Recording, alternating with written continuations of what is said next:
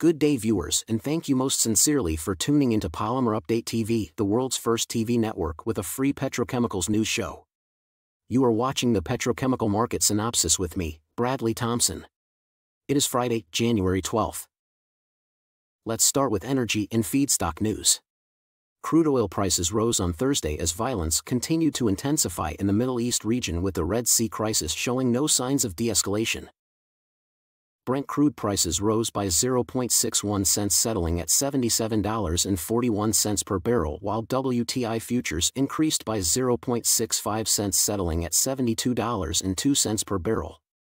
On Thursday, open spec naphtha prices fell by $2 per metric ton at $664 per metric ton CFR Far East Asia levels. This week, HDPE export prices witnessed a sharp rise in the United States. Reports of persistently tight product availability for prompt export cargoes supported the price rise.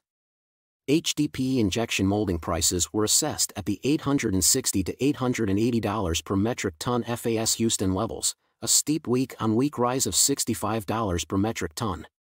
HDPE BM export prices were assessed at the $915 to $935 per metric ton FAS Houston levels, a surge of $85 per metric ton from last week. Meanwhile, HD film export prices were assessed at the $950 to $970 per metric ton FAS Houston levels, a spike of $75 to $80 per metric ton from the previous week. This week, polypropylene spot prices climbed in Europe. This week, PVC prices were left unchanged in Europe. This week, polypropylene export prices rolled over in the United States.